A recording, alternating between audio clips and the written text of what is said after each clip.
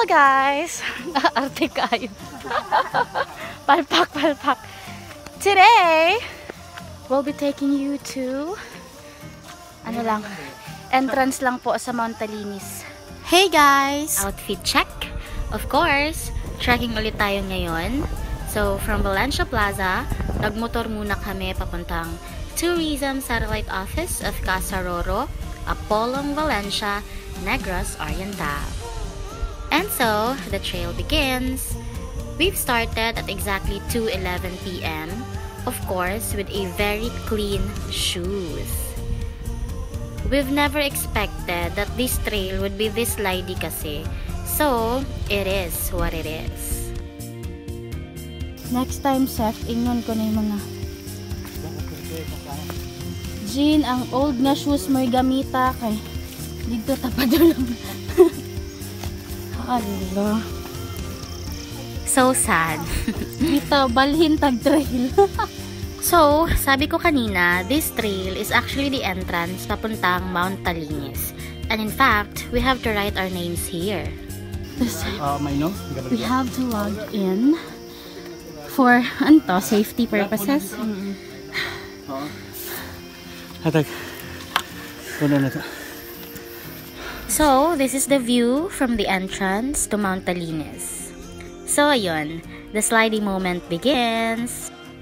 Of course, nung una, manageable pa yung way. Pero, assault incoming. Yes, assault po ang tawag ng mga hikers kapag ganito po yung dinadaanan, mabundok at nakakahingal na part. This part was the most difficult, both going up and especially going down. Buti na lang, yung plants na nandito are those plants na makakapal yung roots. So, may mahahawakan ka for sure. Kailangan, because wet po yung area and it's not safe. Like really. It's slidey, pwede kang mahulog, matisod, and all. Very, very, very dangerous.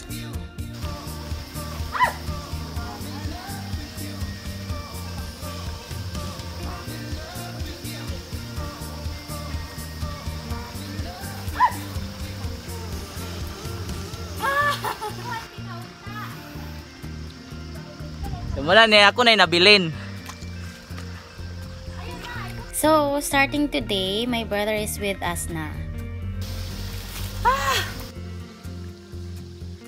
So, pag vlogger ka, alam na alam mo yung strategy na to. Yung umuuna ka, tapos set up mo yung phone, then iiwan mo, and then tatakbo ka pababa para makuha mo lang yung part na to. Yes, exactly. This part.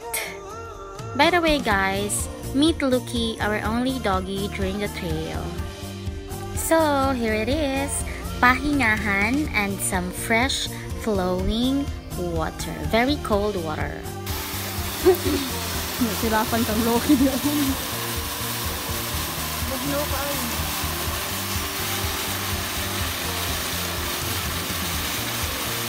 Kumusta? Be, mahulog ka diya, Lucky? Tampis. Okay. Lucky! Kuan kayo siya, murag nature good kayo siya. No? Kanilang narang siya smell sagol sa kawayan. Okay lang. Lata na ang kawayan. So guys, kahit ganito ang state ng footwear namin, we're still enjoying the trail. Dito. We have to, guys. Correct. Kapag naligo. Oh, grabe yung singot. 2.31 kilometers. We have to go back. Yup, it's 2.31 kilometers, so we really have to go back. Kasi, ito yung iniisip namin, the challenge going down. Kasi in fact, dito na maraming slide moments. Good thing, we have this detailed.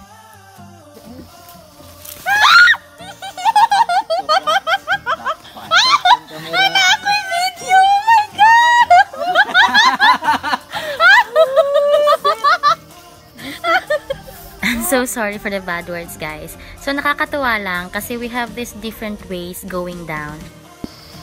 Lahi-lahi dyan mag-way.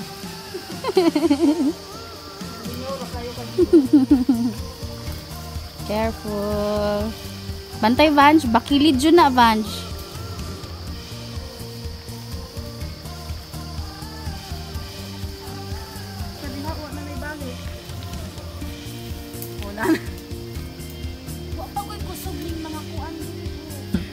Sagbot to yung pasangin na.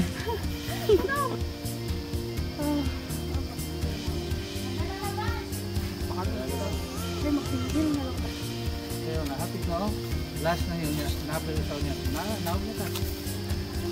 Ayaw, giisa lang sa dulong kay na. Adi, diridahan ko sa pikas.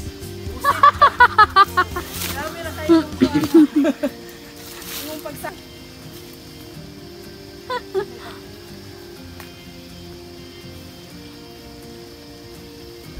Very slowly but surely.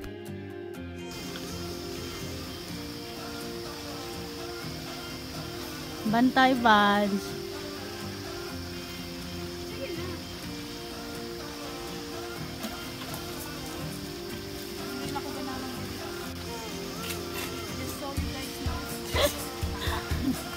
Karon nga lang ni. And finally, nakababa na rin kami. Bantay. Sa kadaghan sa reklamo ni Vanji, mubalik lang yapon mi diri next dry Saturday.